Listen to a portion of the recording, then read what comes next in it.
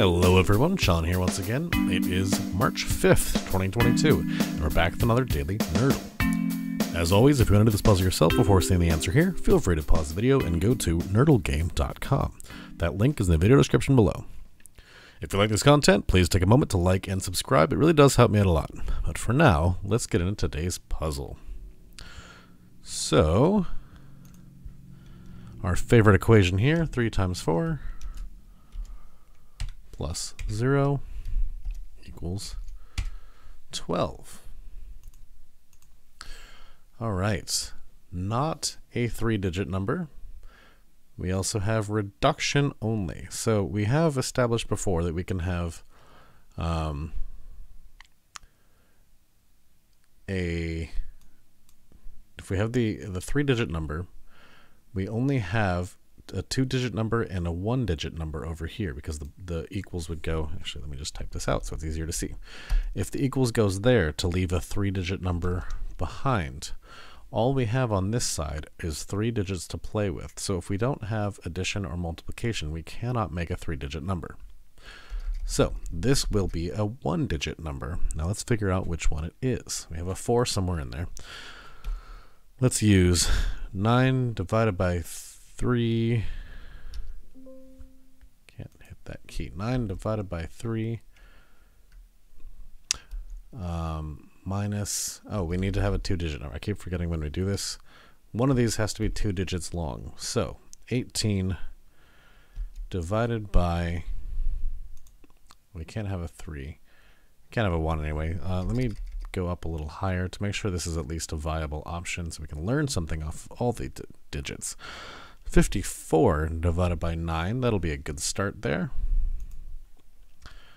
Divided by 9 is 6, minus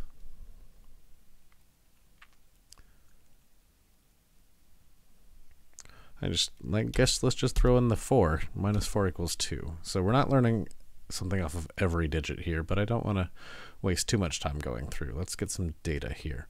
Okay, we got the format exactly right, and we found the location of the 4. So everything we knew off of the first guess, we have now put into place. Now, it's just a matter of figuring out what those remaining digits are.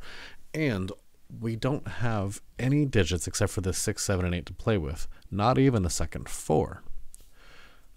Also, there are 4 slots open for 3 digits, so at least one of these is going to be doubled, if not 2 or 3.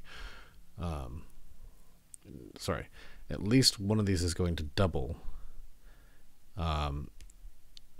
If not, we might have 2 of multiple numbers, or even 3 of the same number, is what I meant to say. So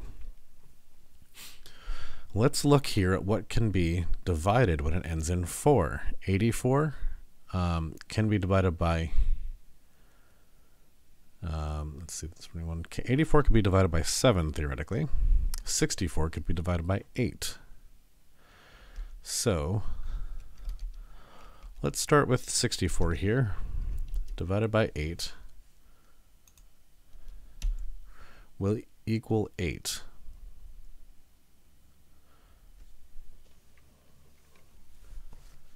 So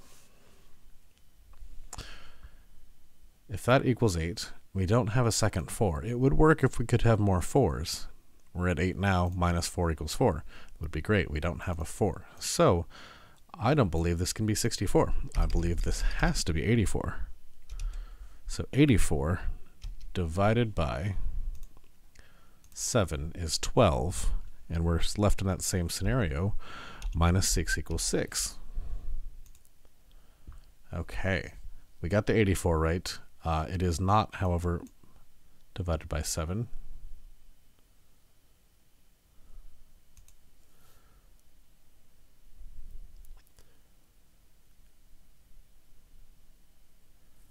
So 84 divided by, we can't do 4. Oh, so we can do, 84 divided by 6 would be 14. Minus 6 would be 8. Great. I was stuck that it had to be divided by 7, but it doesn't have to be. So 84 divided by 6. Divided by 6. Sometimes the interface on Nerdle is not the best.